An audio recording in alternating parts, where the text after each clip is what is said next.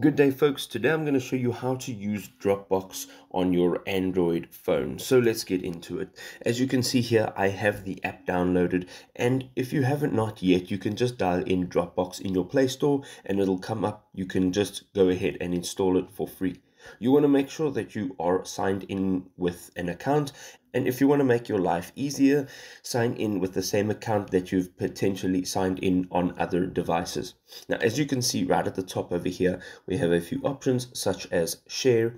Now, the share option will allow you to share this entire folder. So if we go into share here, you can share this entire folder. You can invite other people. You can also just get a link right from here, and you can also change access. So this is a link for editing, which means anybody with access is allowed to edit and have full control over all of the files within this folder.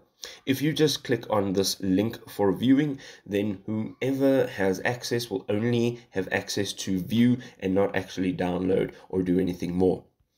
From here, you can also go ahead and tap on upload, and this will open your device storage, and you can now just select the files, images, videos, or whatever else is supported, and you can have that uploaded to your Dropbox.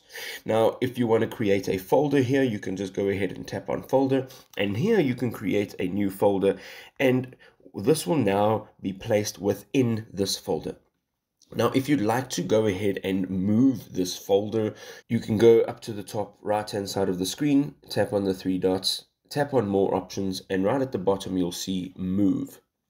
From here, you can move this to any location.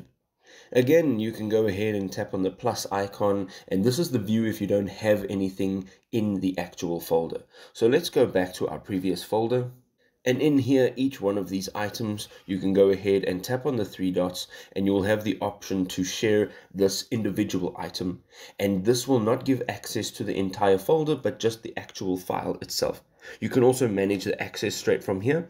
So you can change, as we mentioned earlier, the control. So if you go down to link settings, you can change it from viewing only to view and edit. You can also add a password if you would need to do that. Going over now to the rest of the options, you can also move this item from folder to folder. You can also rename it, duplicate it, and if you need to open it in an external or a third-party app, you can go ahead and do so.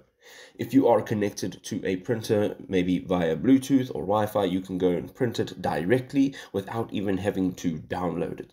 This is a fantastic app, and I use it to move items from my phone to my computer and vice versa. If this was a helpful guide, please do drop us a like, and we will see you next time.